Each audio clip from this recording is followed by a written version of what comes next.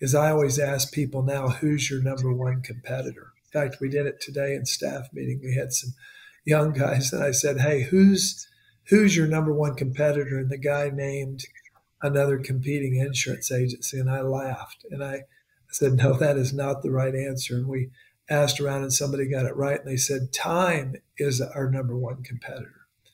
And when you are doing all the things right, your only competitor's time. So it gets down to an efficiency level. And just imagine you had two salespeople. They both knew their product better than anybody else in the world.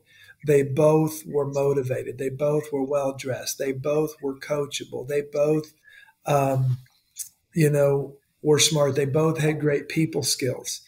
And you put them off to the races to see who would sell. You would think, well, that it could be very close. But if one of them is a much better time manager than the other, over time, he will murder the other, because both salespeople can sell every time they're in front of the customer. But who's smart enough to not do paperwork between 8 and 5?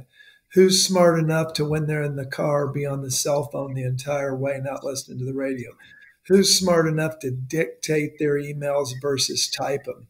It's all these little factors.